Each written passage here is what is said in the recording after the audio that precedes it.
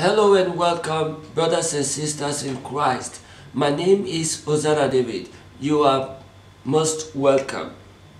The Lord gave me a message.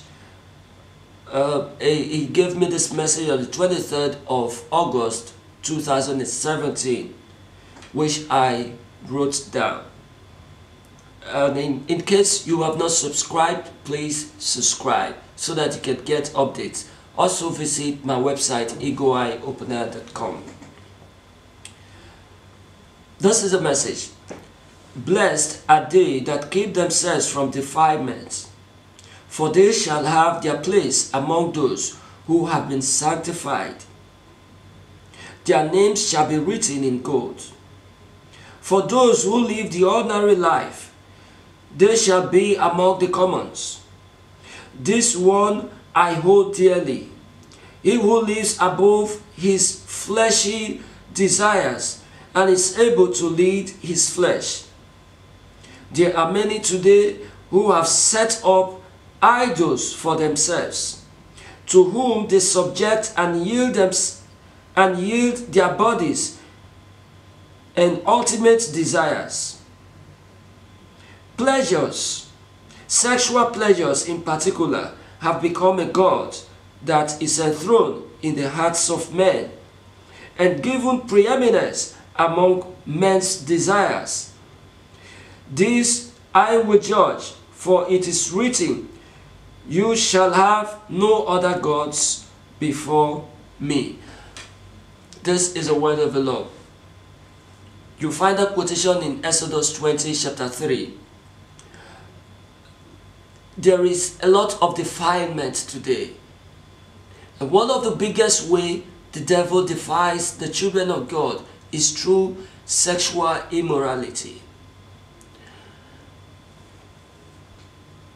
It is a big problem that sexual immorality is on a very high increase.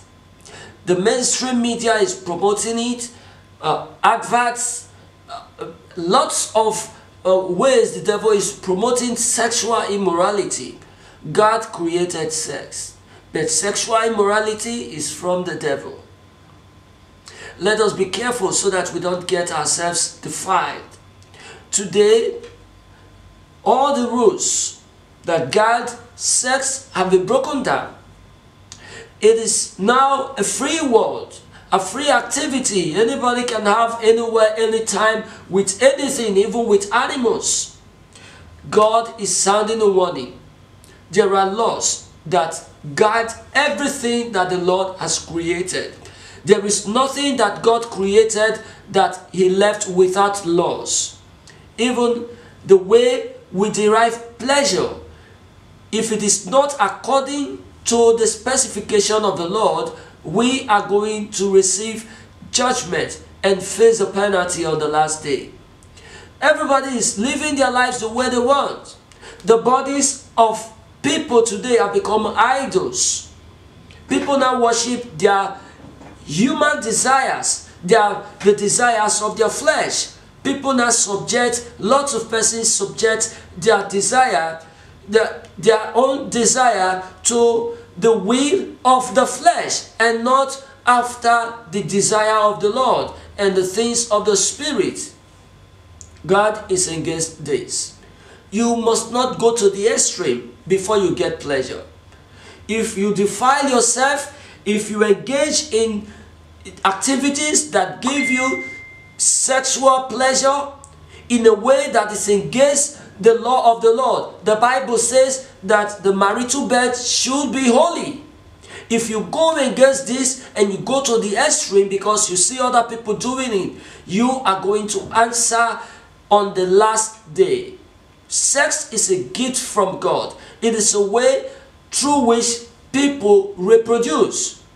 But if you do not have it the way God wants it, you are going to give account. Only Satanists are without laws. God is the God of order. He is a God of law. Let us obey Him. Jesus said, "If you love me, keep my commandments."